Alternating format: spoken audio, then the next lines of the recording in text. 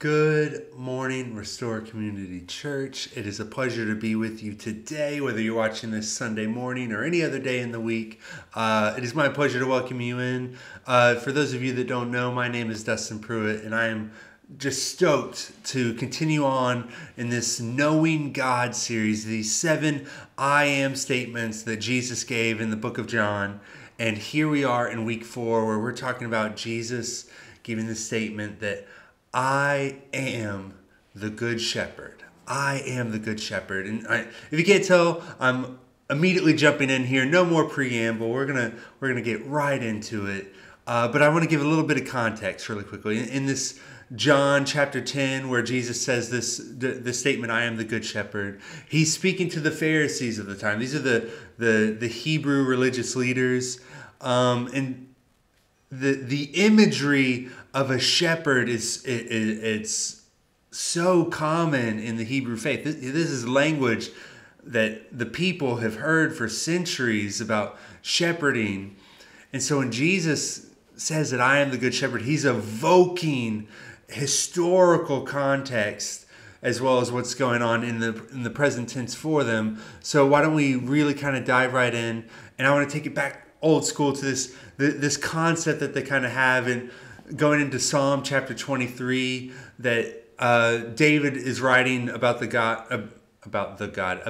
God saying in Psalm 23, "The Lord is my shepherd, I lack nothing. He makes me lie down in green pastures. He leads me beside quiet waters. He refreshes my soul." And this is David really underlying the peace, the security that a good shepherd can bring to his sheep.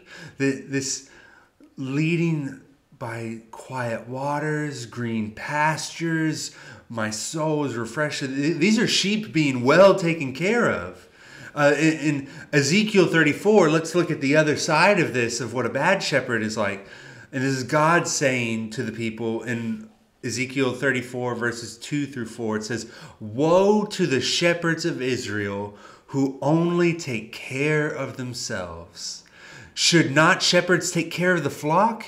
You eat the curds, clothe yourselves with wool, and slaughter the choice animals, but you do not take care of the flock." Now, maybe for you sitting at home, I know for me sitting right here in my home, I'm not all about chewing curd, but that was seen as a luxury good. That's the good stuff, eating the curd. So you're holding on to all the good stuff. You're supposed to be the shepherds taking care of the flocks. What are you doing only taking care of yourself? What shepherd only tends to themselves?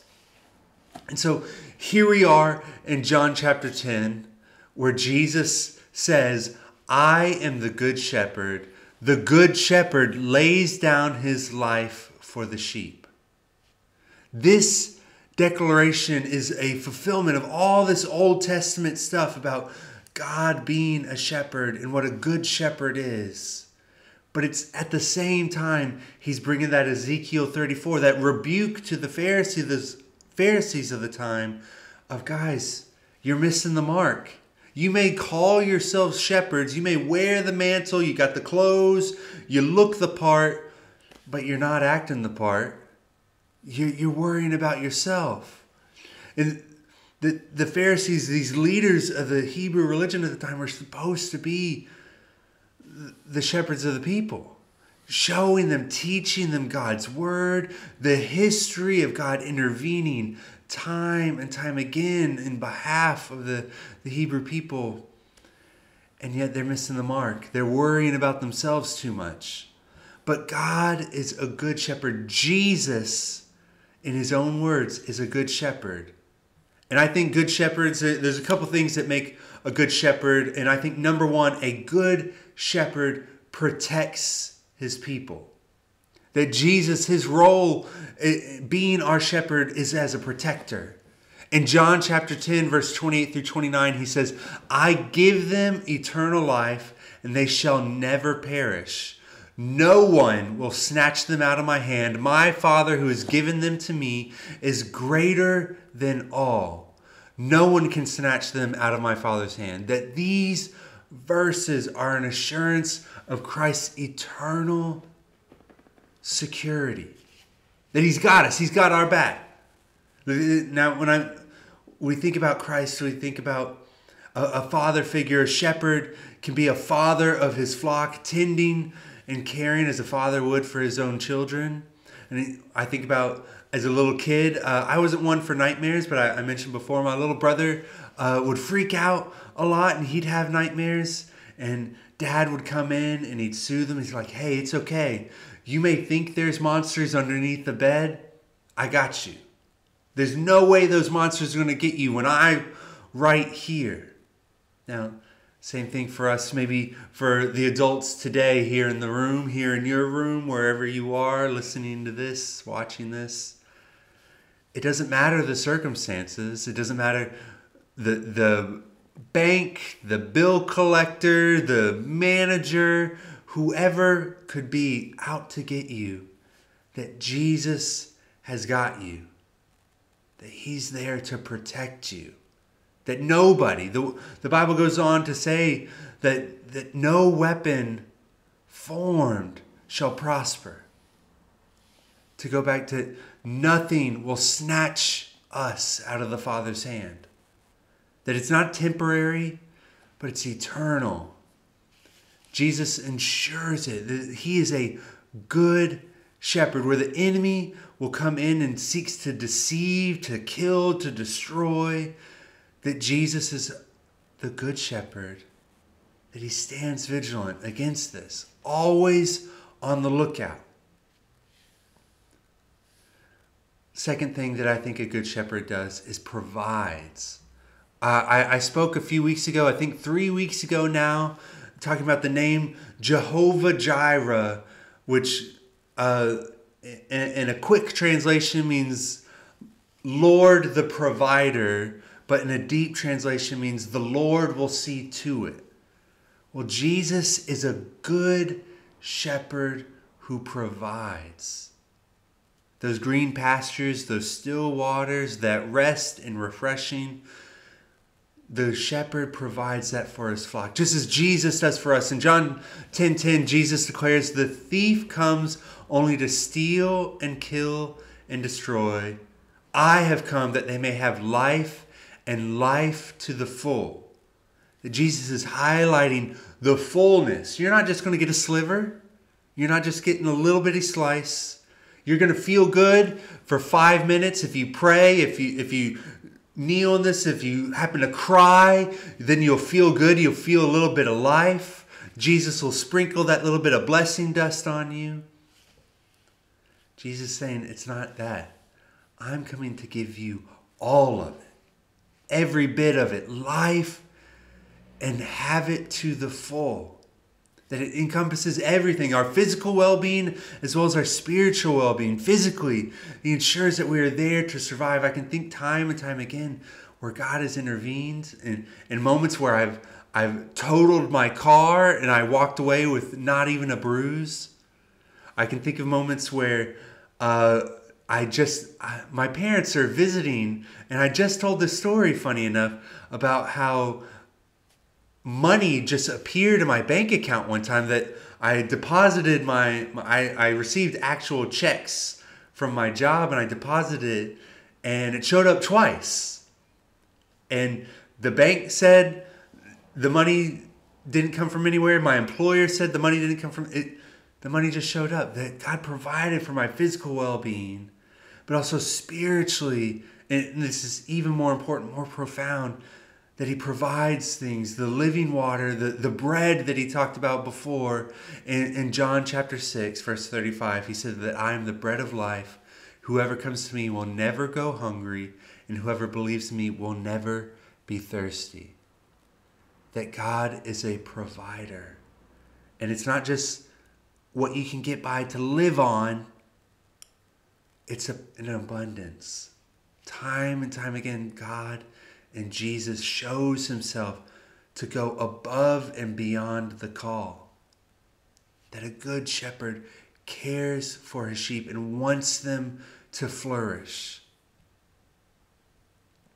And I think the third thing that I think a good shepherd does, and obviously Jesus does this, is that he's present. I speak to you today as a survivor, a harsh word, a survivor of a divorce. My parents divorced when I was 6, and from then on, my biological dad was the weekend warrior, where he would get me every other weekend, and then he'd get me 4 weeks in the summer, and then every other Christmas, I'd spend with him. Then my parents, my mom the next year, then my dad the next year, then my mom the next. And even when I was with my dad, he would pick me up on Fridays, me and my sister, and we'd go to the local pub, and he'd give me a handful of quarters to go play the slot machines and arcade games while he'd go to the bar and he'd grab a beer. And that was my relationship with my dad for years. And so a father, somebody who is present, is insurmountably valuable to me. And I think it is for everybody, whether we realize it or internalize it or not. Presence is valuable. In John 10, verse 14, Jesus says, I am the good shepherd. I know my sheep, and my sheep will know me. This emphasizes intimacy. This emphasizes that he knows us. The Bible says knows every hair on our head, knows our thoughts, knows our worries, our tensions, our joys, our dreams, but just as much that we will know him, that he will be so present in our life, we'll recognize his voice, we'll know his heart, his desires. That the presence of God, the presence of Jesus is constant and reassuring. In Psalm 23, it gives a great depiction of this. It says, even though I walk through the darkest valley, I will fear no evil, for you are with me. Your rod and your staff will comfort me. These are common shepherding tools that we know, the classical shepherd's crook, but the rod there as a weapon to defend, but they comfort us, that the assurance that the shepherd's presence will be there to comfort and defend.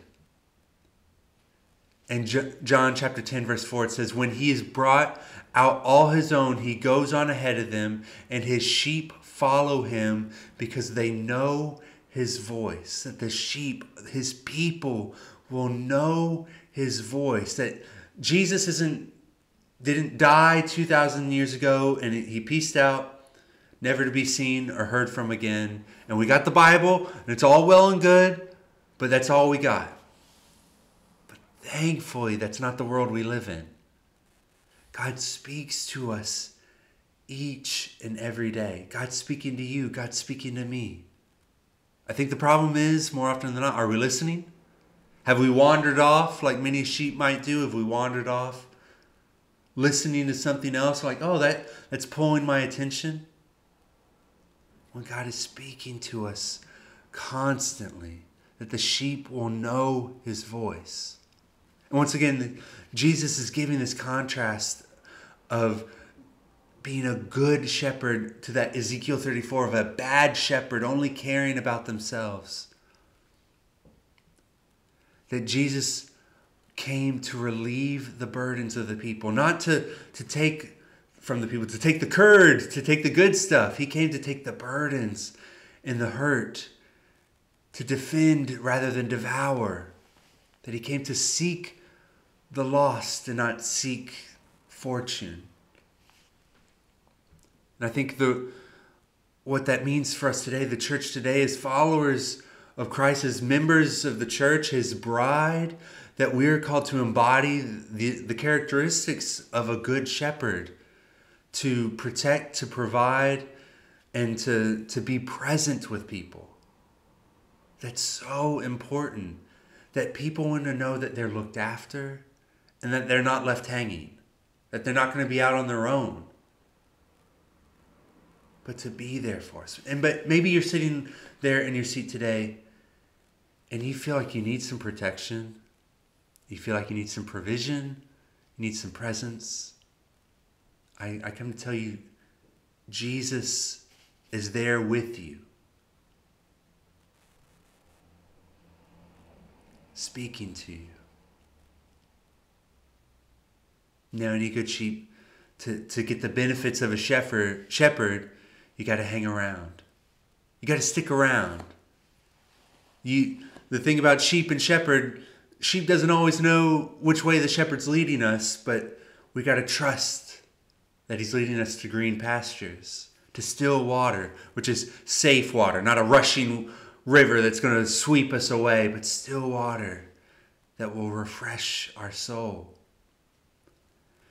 And so let's take a moment and let's meditate on Christ being the good shepherd.